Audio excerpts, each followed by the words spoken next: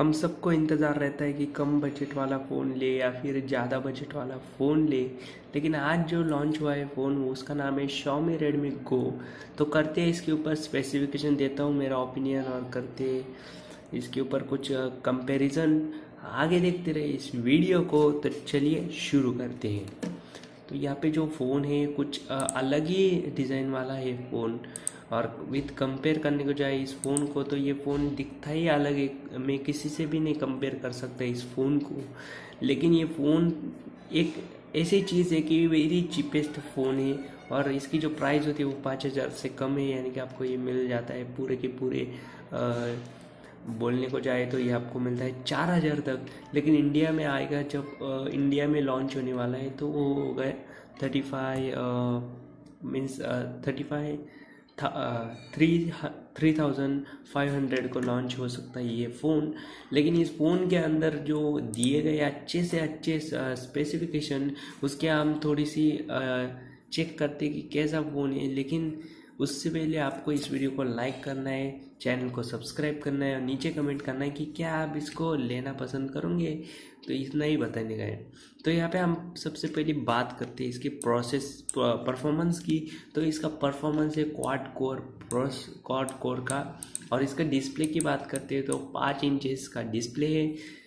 और मैं एक बात बताना चाहता हूँ कि ये जो फ़ोन है इसमें आप पबजी खेल सकते हैं या फिर नहीं, इतना मैं नहीं बता सकता।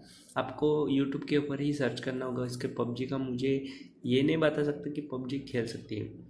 इसके स्टोरेज है वो है 8 GB इंटरनल, और इसका जो कैमरा है वो भी 8 मेगापिक्सल का कैमरा।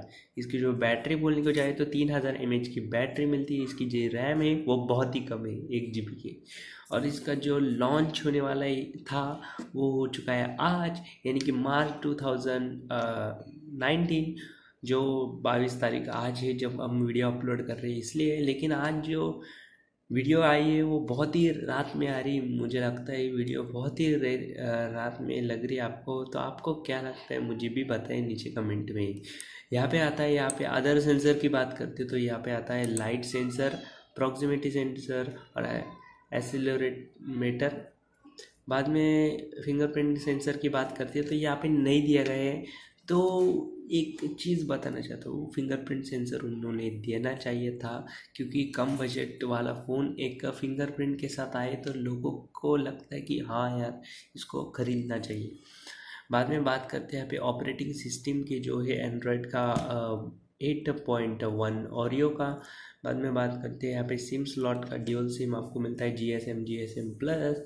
और मॉडल की बात करते हैं तो ये रेडमी गो, इस कस्टम UI इसका एंड्रॉयड गो का ही है। और उसमें आपको मिलना है इस फ़ोन के अंदर आपको मिलते हैं सारे गो के, यानी कि ऐप्स जो होते हैं। मैप गो, जो गूगल मैप गो मिलता है, बहुत ही अलग अलग यूट्यूब गो ऐसे मिलते हैं। फ़ोन ही गो का है इसलिए गो। नेटवर्क की बात करते तो यहाँ पे 4G का नेटवर्क और 3G 2G वो भी अवेलेबल है। लाउड स्पीकर की बात करते हैं तो ये भी है लाउड स्पीकर। बाद में ऑडियो जैक 3.5 mm का।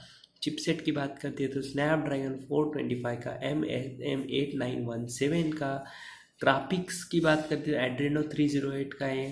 Processor quad core processor 1.4 GHz cortex A53। और आर्किटेक्चर की बात करते हैं तो फिर 64 बिट के साथ मिलता है। रैम तो बहुत ही कम है, 1 GB की है। तो बाकी कुछ नहीं इस फ़ोन में मैं इतना नहीं बता सकता। लेकिन इसकी जो बैटरी है वो बैटरी 3000 mAh की आपको मिल रही है। और इसका जो टाइप है बैटरी का वो पॉलीमर का है, लिथियम पॉलीमर का। तो ये है कुछ फ़ोन। जो फ्रंट आपको मिलता है कैमरा उसके है 5 मेगापिक्सल का, और ऑटो फोकस भी इसमें अवेलेबल है। डिजिटल जूम है, ऑटो फ्लैश है, फेस डिटेक्शन है, ये सब आपको मिल जाता है। और मैं अभी एक बात करना चाहता हूँ आपसे कि क्या मैं इसकी अनबॉक्सिंग करूँ। अगर अनबॉक्सिंग ही चाहिए तो इस वीडियो को ज़रूर शेयर करो। अनबॉक्सिंग में लेके आने वाला हूँ इस फ़ोन की। मुझे भी एक बार देखना है ये फ़ोन कैसा होने वाला है। जब इंडिया में आज अभी लॉन्च हो चुका है, मैं जल्दी से जल्दी इस फ़ोन को एक रिव्यू के लिए लाऊंगा। और बाद में करते इसका गिव अवे, क्योंकि पिछली बार गिव अवे हुआ था वो होता है टेनोर का D2, वो भी बिक चुका है अभी मेरे एक सब्सक्राइबर को मिल चुका है, तो उनको अगर पसंद आया होगा तो वो भी इसमें कमेंट कर सकते हो।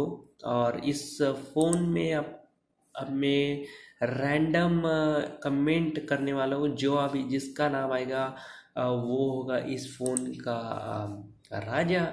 अभी देखते हैं कौन जीतता है ये फ़ोन। उम्मीद तो बहुत है, लेकिन फ़ोन जब आएगा यहाँ पे अभी मेरे पास, तो मैं बताने वाला हूँ कि कैसा होने वाला है फ़ोन। अभी आप बताएं कि करना चाहिए या नहीं। ऊपर दिए गए पोल पे, नीचे कमेंट्स में इन सारी बातें मिला के एक बटन दबाओ लाइक का, बाद में सब्सक्राइब भी करो चैनल को। और बाकी कुछ नहीं मेरे पास। फ़ोन को मैं एक डिस्क्रिप्शन में लिंक डाल दूंगा, आपको चाहिए होगा तो फ़ोन आप परचेस कर सकते हो, वो भी आपको mi.com से। और अभी देखते हैं फ़ोन कैसा होगा। उम्मीद है आपको वीडियो पसंद आया होगा। अगर आपको वीडियो पसंद आता है तो लाइक एंड शेयर कर दीजिए, चैनल को सब्सक्राइब कर दीजिए।